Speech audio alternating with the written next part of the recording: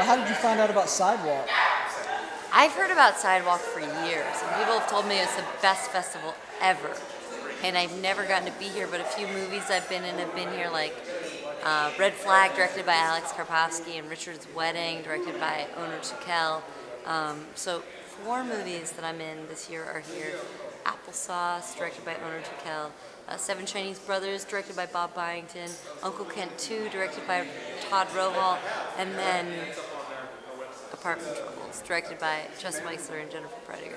So it's pretty cool to finally get here, because I hear this is like one of the best festivals, and truly it is.